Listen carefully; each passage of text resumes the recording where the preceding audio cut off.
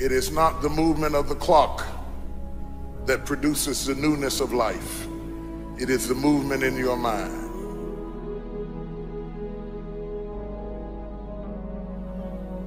You're going to hear all kinds of things said about you. Throw it behind you.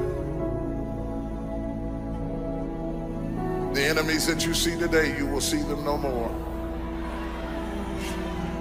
No weapon formed against you shall be able to prosper.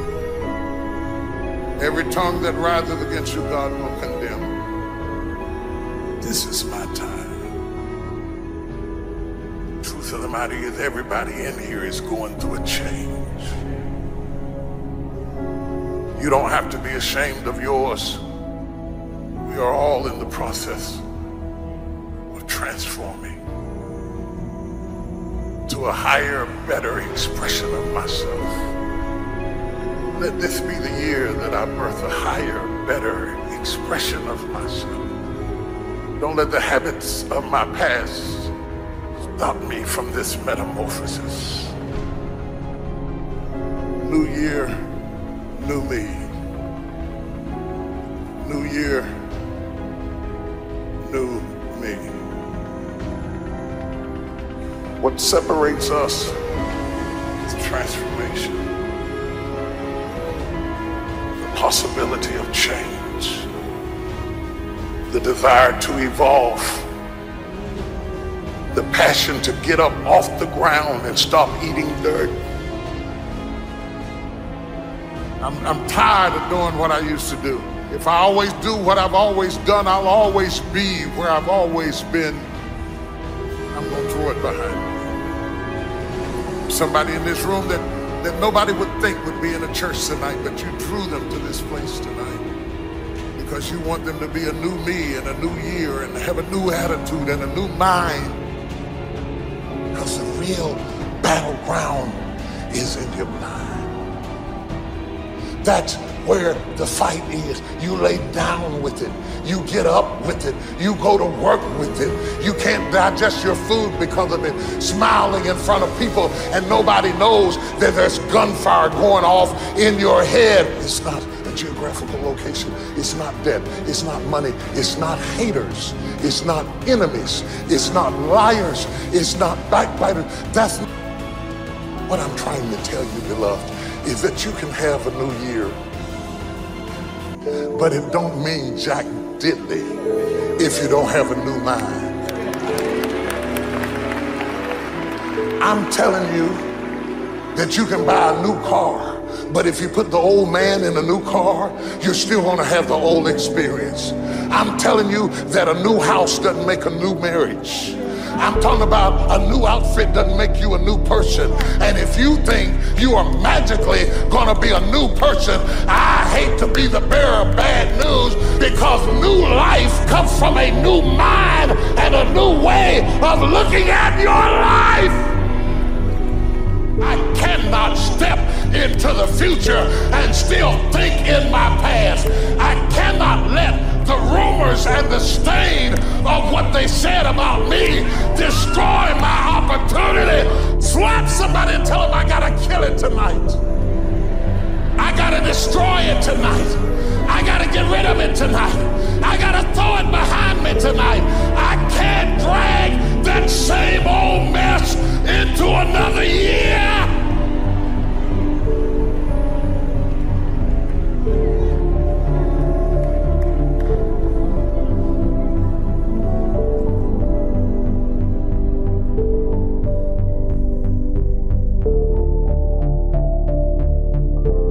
Are you committed? Because without commitment, nothing happens.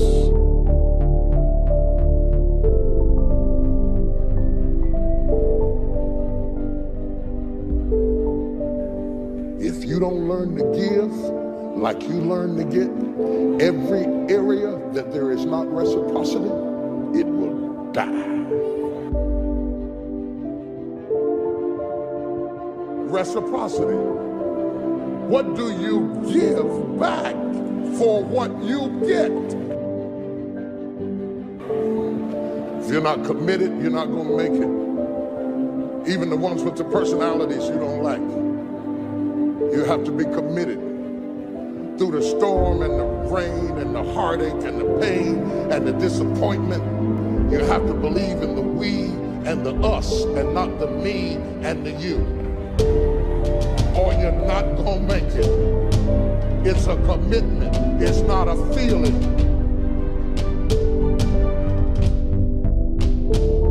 Until you have had the taste of finishing, you will not respect yourself. Until you follow through, until something is done, come hell or high water, tears and struggles and pain, and you go through it anyway, and you show up and you continue to fight on no matter the circumstances. After a while, something begins to wither inside of you.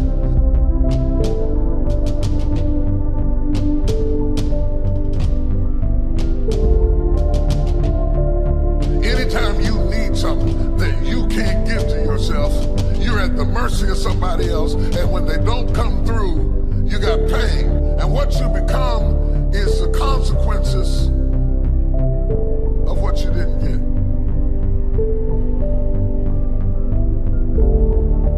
It's an urge. It's an urge. Truth be told, every champion has felt it. Every president has felt it. Every king has felt it. Every lion has felt it. Every winner has felt it.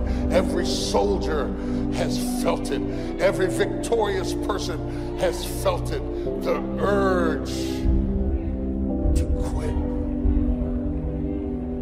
Don't you give up on your dream.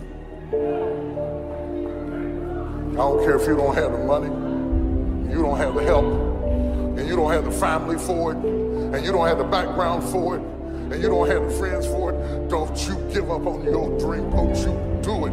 Don't you do it. Don't you do it. It may take you twice as long. You may have to take courses and classes. You might not read as fast. You might not move as quick. You might not have as much. But don't you quit.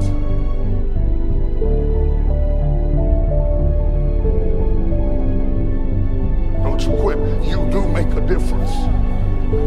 You do make a difference. You do make a difference. As weak as you are, as tired as you are, as many mistakes as you made, you do make a difference. There is something they would lose if you were not there. There was something that they would miss if you were not there. You do make a difference.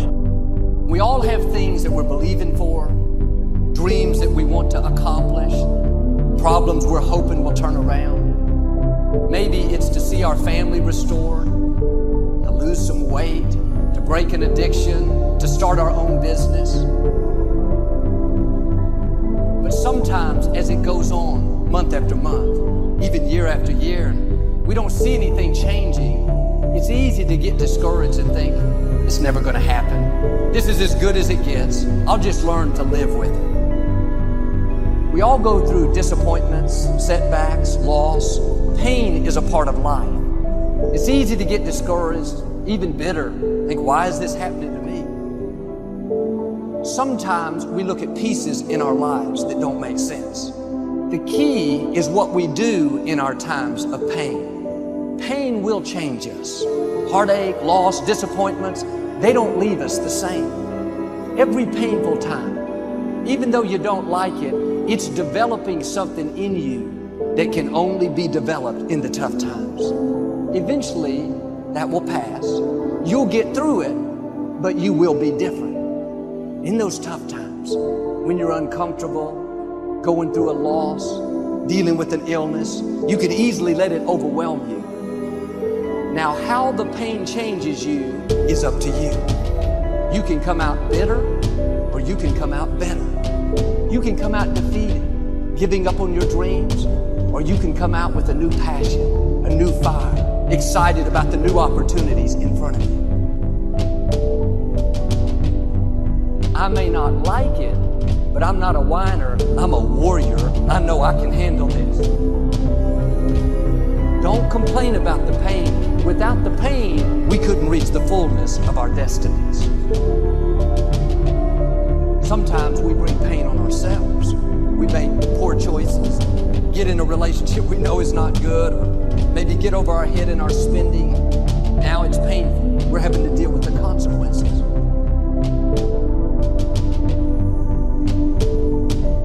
All of us experience pain. My challenge, don't just go through it, grow through it. That difficulty is an opportunity to get stronger, to develop character, to gain new confidence. Anybody can give up. Anybody can let it overwhelm you. But you know what that's doing? Wasting your pain. That pain is not there to stop you. It's there to prepare you, to increase you, to develop you. Difficulties are a part of life. Now quit telling yourself you can't take it. You're not weak. You are well able. Eventually the pain will pass. You'll give birth to new strength. Just because it hasn't happened yet doesn't mean that it's not going to happen. And there will always be forces trying to convince us to settle where we are. Life has a way of pushing our dreams down. They can become buried under discouragement, buried under past mistakes. There are dreams buried under divorce, buried under low self-esteem. It's easy to settle for mediocrity even though we have all this potential buried on the inside. What are you remembering? The hurt, the pain, what didn't work out? Turn it around and remember your dream. Have you allowed any dreams to get buried in you? At one time, you believed you could do something great. You believed you could lead the company in sales. You believed you could break that addiction. And it's been a long time. Had some bad breaks. Wasn't all your fault. You could easily settle where you are. Nobody would fault you. The enemy would love to deceive you into burying your dream, thinking that it's never going to work out. Don't believe those lies. It's not too late to become all that you were created to be. Every time you remember your dream, you're removing some dirt. You're digging it back out. The true mark of a champion is even though some dirt gets thrown on your dream, instead of letting it get buried, you keep shaking it off. You keep moving forward. You wouldn't be having that opposition if you didn't have something great in you. If your dream wasn't alive and on track, right on schedule to come to pass, you wouldn't have so many things coming against you. That dream is still alive. You may have tried a year ago, 5 years ago, or 40 years ago. Didn't work out. Nobody was there to help you. Go back and try again. This is your time. This is your moment. Your destiny is calling out to you. Can I tell you, your dream is not dead. It's just not in season. Your time is coming. Promotion is coming. Good breaks are coming. Promises you've been standing on. Dreams you've been praying about. Lack is not your destiny. Constantly struggling, barely getting by is not the end of your story. These light afflictions are for a moment. The adversity is temporary. The glory is eternal. There are some dreams shut up in you. Like fire, you're going to feel your destiny calling out. May not have happened the first time. The loan didn't go through. You didn't get chosen for the part. The medical report wasn't good. That's okay. It's still in you. This is your time. This is your moment. Shake off the doubt. Shake off the negativity. You're at the right place. You're at the right time. Now all you've got to do is get in the right frame of mind. Lord, I believe this is my year to get healthy and whole. This is my year to meet the people of my dreams. This is my year to go further in my career, to step into a new level of my destiny. This is my year to accomplish dreams, to break free from this depression. This is my year to meet the right people. This is my year to get healthy and whole. This is your year to see double.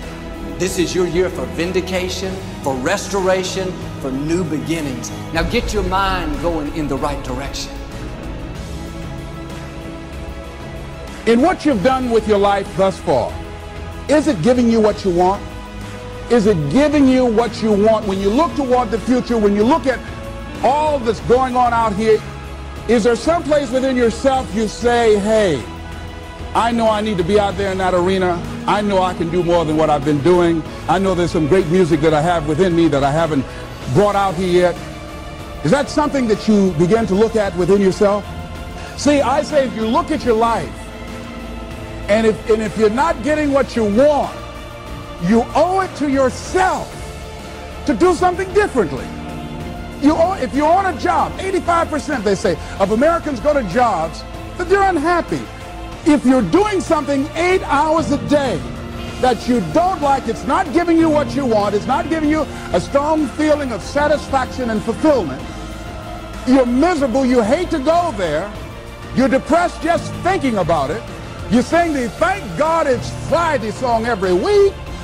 If that's what it is, you owe it to yourself to start strategically working to change directions. See, but you know what most people will do? Most people will resist change. Most people will fight change as if change would be worse than what they're experiencing.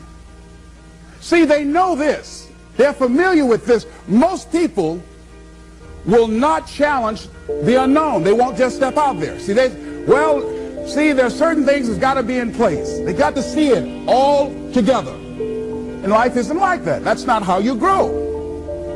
So as you look at your life, you're saying, I'm not getting what I want.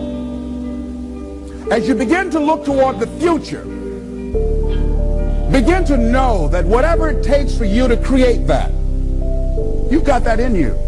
You've got that. You've got genius in you. You've got goodness in you.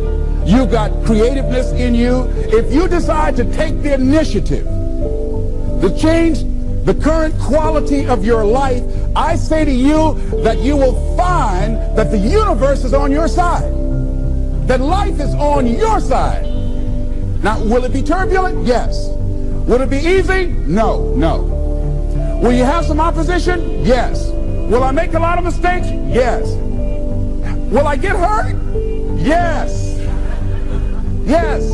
See, a lot of people won't try anything different in life because they don't want to get hurt. Let me tell you something. It's too much pain to duck. Pain is everywhere. You can hide under here. It will come where you are. It's everywhere. Viktor Frankl calls it unavoidable suffering. You can't duck it.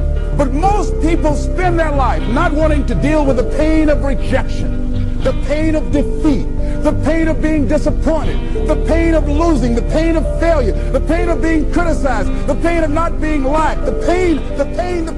That's called life. Life is full of pain. It's everywhere. But guess what? There's no gain without pain. Because it's the pain of regret that you experience. If I had it to do over again, that's a pain. Don't you know that's something? When you know, I was in a seminar once and this lady stood up. If I had my life to live over again, she talked about all of the things that she would do. And you can feel the pain of regret in her voice. The pain of regret. She still experienced pain. She was trying not to experience the pain of defeat, the pain of disappointment, the pain of loss, the pain of lack of support. And she still experienced pain. It was right there. We can't get around it. Most people are governed by their habits, their fears, and the opinions of others.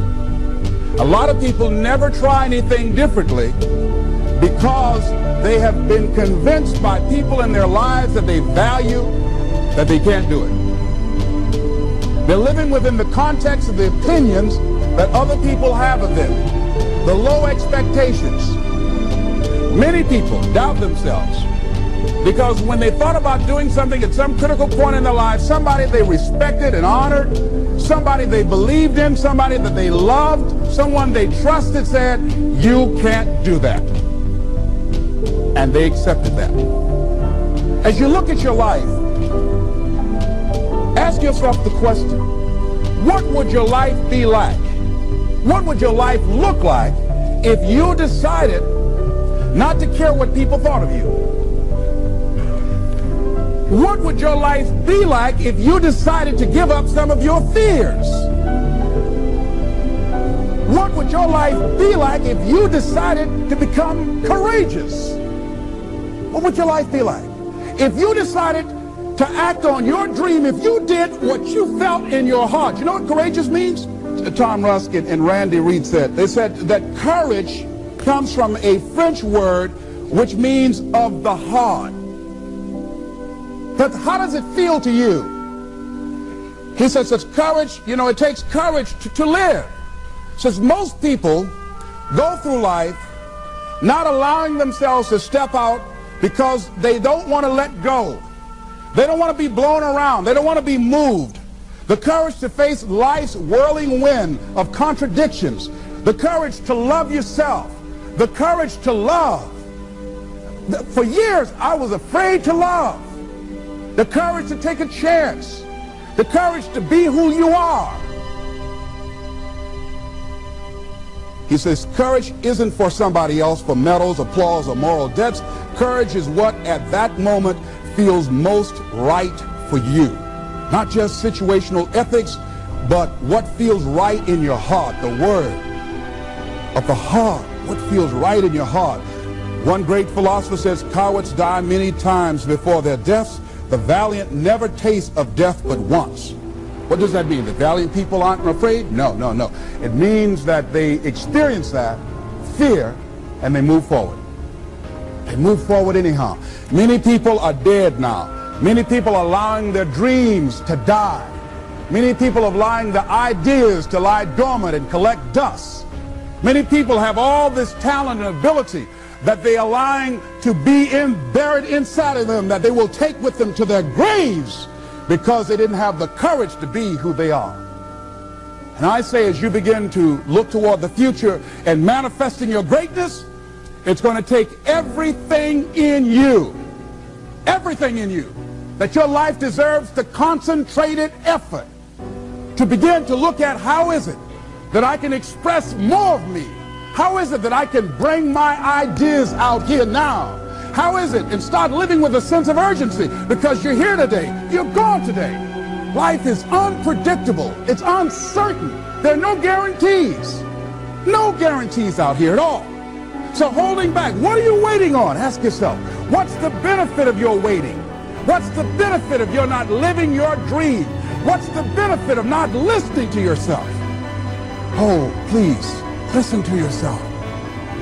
You know the feelings. If you start listening to the feelings in your heart, and I'm doing it now more every day, I find that my feelings, I can trust them. And I say to you that as you look toward the future, you look at life on a daily basis, if there's something that you have been given, if you've heard something within yourself that you know that what you're doing now doesn't fit for you, it doesn't work for you, it's not giving you what you want, and there's something else that you want to do, don't allow that inner doubt in you to talk you out of it, to build a case on why you can't have it, to tell you why you're not good enough. You ignore that inner voice and all of the external voices. Don't judge the possibilities for what you can do based upon the circumstances, because the circumstances won't determine who you are. Don't determine what you're able to do based upon your resources. Don't determine what's possible for you based upon where your life is right now. Where your life is right now is not you. That's just what it is right now. But the possibilities for you are unlimited. If you're in a rebuilding process, it's unlimited. If you're coming back from adversity and devastation, it's unlimited of what you can do. That's the capacity of human beings. It doesn't matter how many mistakes you've made. It doesn't matter how many flops you've had. It doesn't matter how much money you've lost. In fact, I see it only as an investment of what you learn from life. Not losses, but investments of what's possible for you. And I say to you that once you start listening to yourself, and as you begin to act on your dream, as you start just trying to find your way, doing what you can with what you have, you will start seeing things opening up for you. You'll start attracting people. You say, where'd they come from? things will start coming together, clicking for you. You say, whoa, you start brainstorming. Ideas will come out of nowhere as you focus on it. The key to it is to begin to focus on what it is you want to do. Why, Les? Why is that important? Because as you focus on that which you want to do, that which we focus on, that which we give our energy to, it will begin to multiply. It will begin to expand. It will begin to develop your consciousness. And out of that comes your greatness. Out of that comes a commitment. Out of that comes a passion for life. Out of that comes a special power that you have in you that you haven't even called on yet. See, the powers that we have will never reveal themselves if we don't challenge them, if we don't put ourselves in a position where we have to use them. So one of the most important things is reading a book that's a really interesting book called Instant Millionaire, and the guy said, put yourself in a position where you can't retreat, where it's do or die, sink or swim. Here's what you'll find out. You'll develop incredible swimming skills. You'll find yourself stroking unlike you've ever seen before. Through the inspiration of desperation, you'll become more creative than ever before. So what is it? How do we handle that whole piece? Throw your whole self into it. See, most people go at it tentatively. They don't give all their stuff. They don't concentrate. They don't put everything they've got in them. One guy wrote a book called All You Can Do Is All You Can Do. And all you can do is enough. But he said, make sure you do all you can do. And if we're honest this evening, we know that we haven't done all we can do. So as we look at the future, we can decide that from this day forward, as I look at my personal relationships, if I look at my professional relationships, if I look at my family relationships, if I look at all the dimensions of my life, looking at myself mentally, emotionally, and spiritually, I'm going to do all I can do to develop me.